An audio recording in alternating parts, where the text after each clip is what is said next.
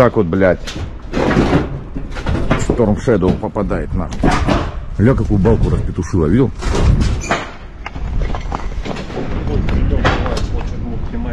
А это не химарь, это Storm Shadow прилетел. Да, да, они горит. Смотри, тут быка не разорвал.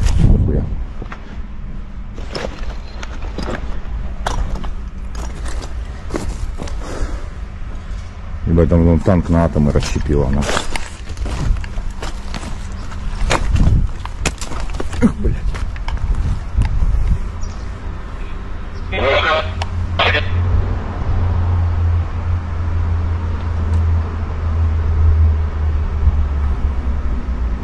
Охуительный стадион.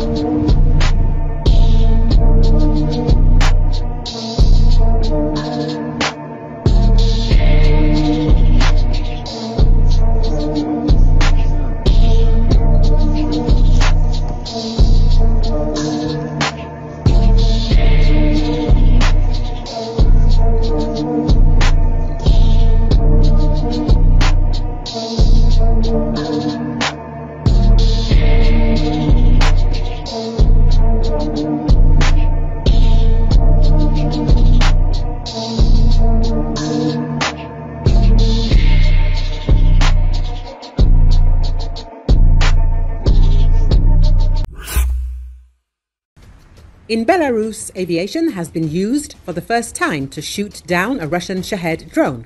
The drone once again entered Belarusian airspace during a Russian attack on Ukraine, according to the monitoring group Belaruski Hayun.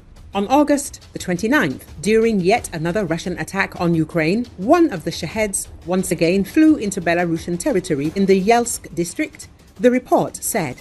According to the monitoring group, after the Shahed entered Belarusian airspace, a fighter jet of the Belarusian Air Force chased the intruder for about 20 minutes, and in the Yelsk district of the Gomel region, at least 2 explosions were heard and a bright flash was observed in the sky. This is likely the first recorded instance where a Belarusian Air Force fighter attempted to destroy an actual military target in the sky, a Russian Shahed kamikaze drone, the report added.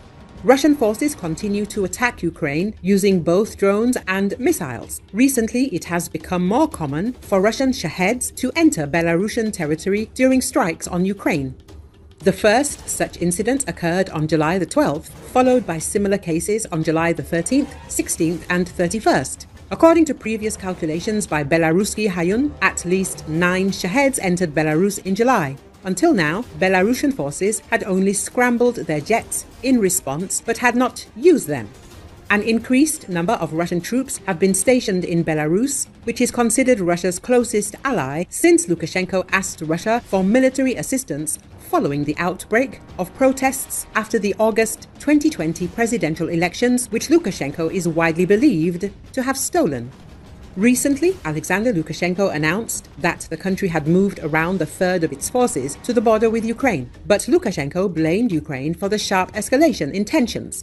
He accused Ukraine of aggressive policies and of sending more than 120,000 soldiers to its border with Belarus on August the 18th. The next day, Belarus announced that it sent aircraft, air defense forces and armory to the Ukraine border.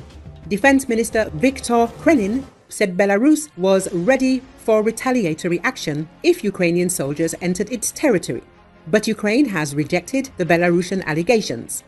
It denied Lukashenko's claim that Kiev had sent 120,000 soldiers to the border. Ukrainian Foreign Minister said it has never taken and is not going to take any unfriendly actions against the Belarusian people. Russia might attempt a counter-offensive in the Kursk region. The aggressor aims to regain control over its territories, states Deputy CIA Director David Cohen. Cohen expects Russian President Vladimir Putin to carry out a counter-offensive in the Kursk region, but it will be a tough battle for Russia. We can be certain that Putin will mount a counter-offensive to try to reclaim that territory, Cohen said.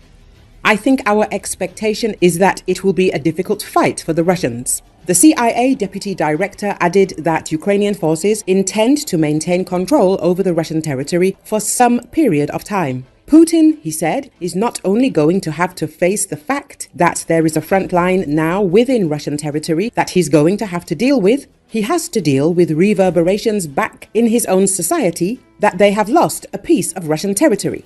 He also noted that the Kremlin leader will have to deal with the consequences after Russia lost control over part of the Kursk region. Cohen said that Russia has been making those gains at extraordinary cost in troops and equipment and may or may not capture the key Ukrainian logistics hub city of Pokrovsk. But at the end of the day, none of it is a game changer in a strategic sense for the Russians, he continued.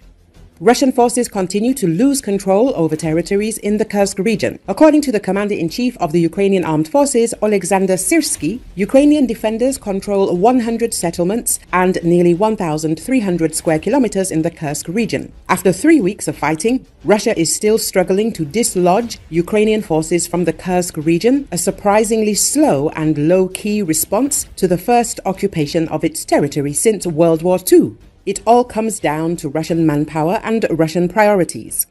With the bulk of its military pressing offensives inside Ukraine, the Kremlin appears to lack enough reserves for now to drive out Kyiv's forces. Putin doesn't seem to view the attack, or at least give the impression that he views it, as a grave enough threat to warrant pulling troops from eastern Ukraine's Donbas region, his priority target. Putin's focus is on the collapse of the Ukrainian state, which he believes will automatically render any territorial control irrelevant, wrote Tatiana Stanovaya, senior fellow at the Carnegie Russia-Eurasia Center.